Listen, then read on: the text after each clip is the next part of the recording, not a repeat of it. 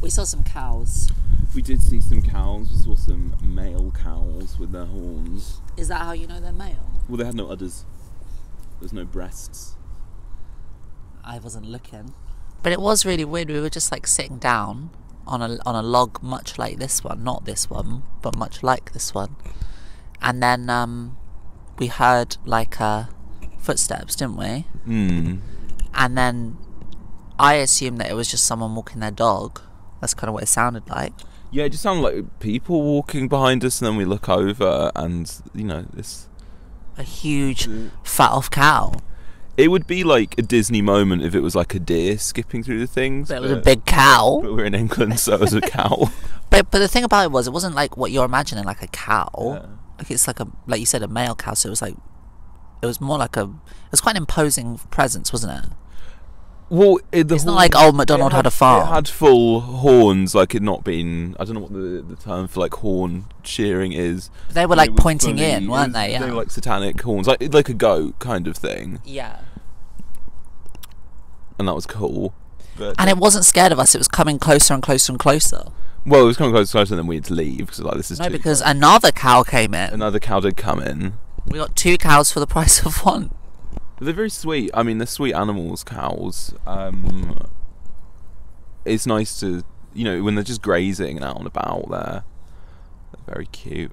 Yeah, I didn't like. At the same time, I felt like I could be at risk, but I didn't in that moment feel like I felt like they knew we were there. Definitely, in fact, they were purposely coming closer to us, but it felt like it was more out of curiosity. I don't think it was us. I think it was they didn't feel threatened. It's like, because normally, like... No, they definitely was coming to see us. No, I don't think so. Because when I'm in, like, Matlock and I do walks, the cows pause and they look quite, like, imposing.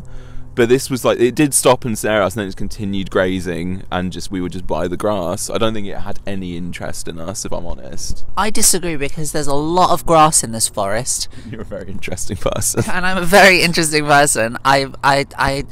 Cows flock to me. No, but it felt like I felt a connection with the cows. That's what I'm saying. I felt like they liked me. Well, who wouldn't? And they liked you, I felt like. Nah. But when 2 came, even though I didn't feel technically at risk, I did feel like, okay, now I feel like me and you could take 1 cow. No, those things are bulletproof. Yeah, but if we absolutely had to, we could put up a fight against 1 cow. Like, one of us could distract it and then the other one could get away. Yeah, so basically I'll get beaten up by the cow. Yeah. Because that's, you know... But 2 cows? Forget about it. Yeah. 1 cow is like a lady cow... Because they were both male cows. If it was a lady cow with it, it would have like wanted to show off and stuff, and then we would probably be at risk. But because it was just with its bros, it's not going to like... It's calm.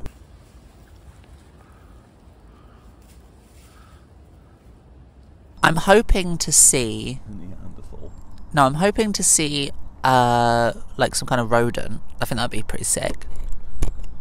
I think that will be difficult. But it's not difficult. It's like I think it'd be unlikely.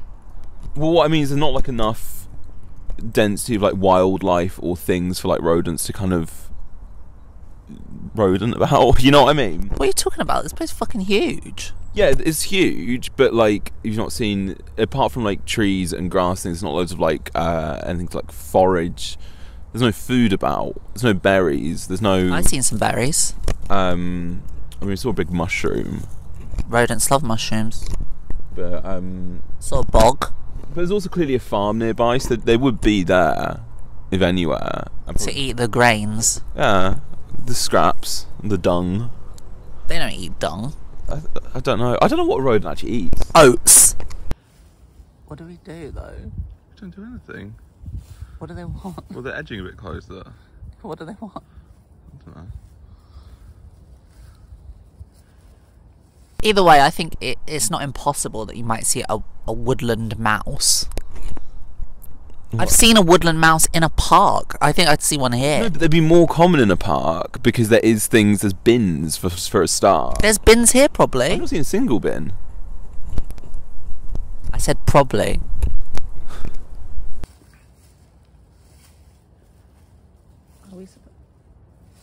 I didn't see a sign or anything that said, like, don't encounter the cows. No. And they're encountering us, if anything. Look, in conclusion, the reason why I wanted to make this video is because I just wanted to let you know this is the first time I've ever been to Epping Forest. And it took like 45 minutes on the bus? A bit an hour, but yeah. Not on the bus. No, on the bus it was quick. On bus was like maybe half hour. From Tottenham, which is where we came from, it took like 45... It was a 20-minute walk to the bus stop. The bus was about half an hour. Yeah, and what I'm saying is... just there. And so what I'm saying is, Epping Forest is sick. It's so good. I genuinely love it here. And I'll come back. 5 stars, TripAdvisor. I will do... It's... When I post this video, I'm going to post it as Epping Forest Review. This is brackets, you won't believe this. You won't believe what we found in Epping Forest. And it'll be a shock emoji and like a skull and crossbones. And yeah. the reality is we've just found like some litter that looks significant. We'll have to do that. We'll have to actually find some significant litter to... You won't believe what we uncovered in a bog in Epping Forest.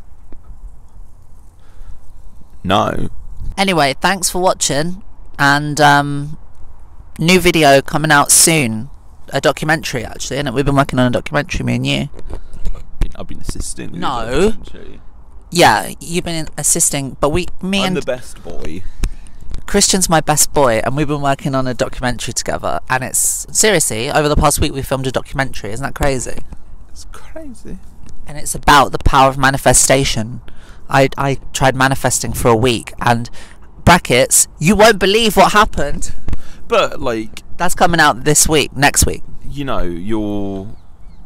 I don't know, I don't want to spoil the video, but... No, we're not spoiling the video. Talk about your manifest journey. Well, you're going to have to tune in next week when it comes out. I haven't finished editing it yet, but it's all filmed. Yeah. Join the Patreon, because if you join the Patreon, then you get the full documentary, which is probably going to be about 30 minutes long, right? And then on YouTube, it's just going to be like, I don't know, like 1 second long. Yeah, it's TikTok length.